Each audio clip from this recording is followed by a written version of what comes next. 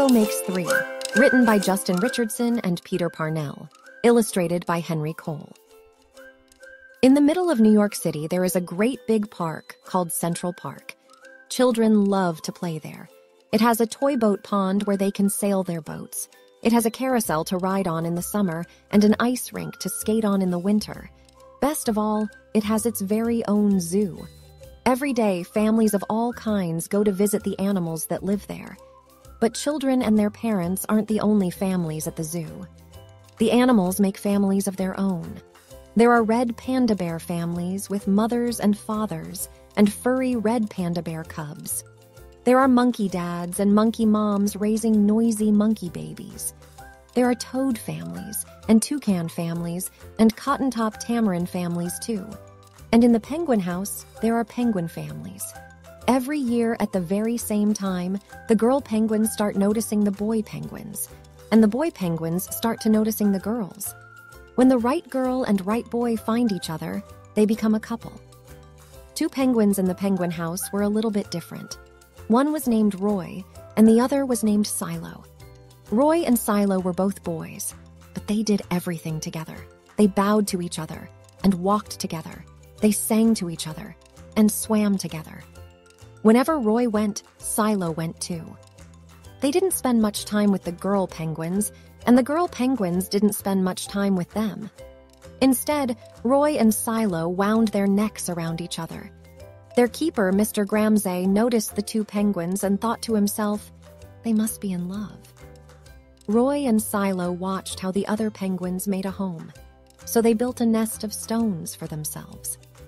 Every night, Roy and Silo slept there together, just like the other penguins' couples. And every morning, Roy and Silo woke up together. But one day, Roy and Silo saw that the other couples could do something they could not. The mama penguins would lay an egg. She and the papa penguin would take turns keeping the egg warm until finally it would hatch. And then there would be a baby penguin. Roy and Silo had no egg to sit on and keep warm. They had no baby chick to feed and cuddle and love. Their nest was nice, but it was a little empty. One day, Roy found something that looked like what the other penguins were hatching, and he brought it to their nest. It was only a rock, but Silo carefully sat on it, and sat and sat. When Silo got sleepy, he slept. And when Silo was done sleeping and sitting, he swam and Roy sat. Day after day, Silo and Roy sat on the rock. But nothing happened. Then Mr. Gramazzi got an idea. He found an egg that needed to be cared for, and he brought it to Roy and Silo's nest. Roy and Silo knew just what to do. They moved the egg to the center of their nest. Every day they turned it, so each side stayed warm. Some days Roy sat while Silo went for food. Other days it was Silo's turn to take care of their egg. They sat in the morning and they sat at night. They sat through lunchtime and swim time and supper. They sat beginning of the month, and they sat at the end of the month, and they sat all of the days in between. Until one day, they heard a sound coming from inside their egg. Peep, peep, peep, it said. Roy and Silo called back. Squawk, squawk, peep, peep, answered the egg. Suddenly, a tiny hole appeared in the egg's shell. And then, crack! Out came their very own baby. She had fuzzy white feathers and a funny black beak. Now Roy and Silo were fathers. We'll call her Tango, Mr. Gramsay decided, because it takes two to make a tango.